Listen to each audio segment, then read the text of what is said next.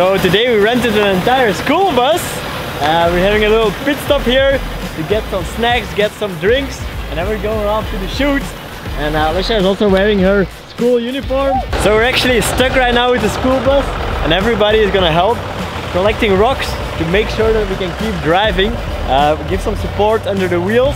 But I like the vagabond spirit here. All the boys helping collecting rocks and me filming it. Got one girl to the rescue also. Big muscles, let's go! Don't worry, Marina is gonna come pick up this one. To save the day. Yes. Ready? You gotta lift with your legs though. Come on, come on! Oh, damn it. That's not gonna happen. I tried. I'll take the little. I'll here. Look, this is helpful. I'll take this one. While we are waiting for the shoot, the girls are keeping busy making some TikToks. I didn't see it, Natasha. You don't see it. My milkshake brings all aboard. Another rock here to the pile. Even if we're waiting, we're still getting some shots in. A bit of a cloudy day in paradise, so we brought a whole school bus full of colorful models. Stressful day for this guy on the job, I think. Well, actually, one of the best days at the job, I guess, because he has all these models with him, but probably the most stressful one because, well, he's getting his bus stuck every 5 minutes. We need one girl to go on the top. Alright, Audrey. I bought these babies for a reason. Yeah. Is that called positive discrimination? Audrey, looking good there. Hello! Question that everybody has on their mind. Can flamingos fly? Yes, they can. It's one of those difficult to explain moments in life where you're passing flamingos from the roof of a school bus on top of a hill in front of a volcano. And that's exactly why you come to Vagabond Vacations, because you will shoot something that you've never shot before. I have no idea how to get my... Holy shit.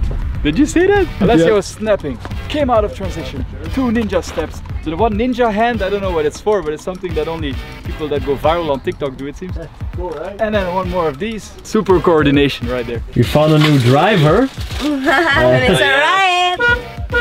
So Juan is composing a shot here with 3 girls together. Let's see what's going on the other side of the bus. Tony is taking a preview shot using JC's hands.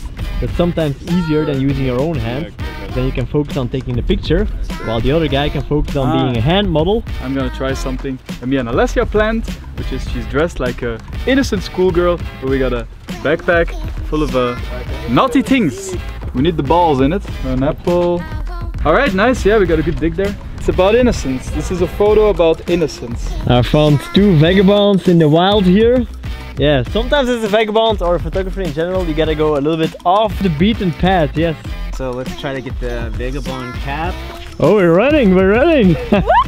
And I really like that Cameron asked the model if she was comfortable actually going here over this fence to go to a different shooting spot.